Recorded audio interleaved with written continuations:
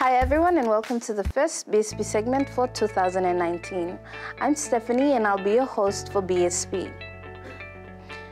As you move through the various cycles of your life, your banking needs change. At BSP, we offer the following savings products that can meet your changing needs. The BSP Kids Savings Account is designed for children aged from 1 day to 15 years of age, so parents can help their kids develop a savings habit from an early age. The account does not have account keeping fees and interest is paid on balances exceeding 10 kina.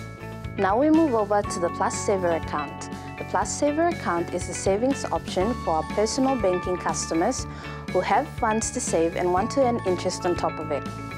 It is a secondary account, therefore a customer must first have a Kundu account in order to open this savings product. The product is designed to encourage a savings culture.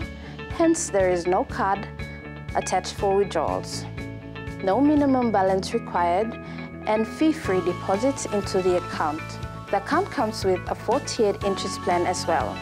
The account can be opened with an initial deposit of only 10 kina. Our final product in focus is the BSP Term Deposit. The Term Deposit is an investment account for customers who want to save for a future goal or for those who have funds and want to gain a higher rate of interest. This product is available to both individuals and business customers.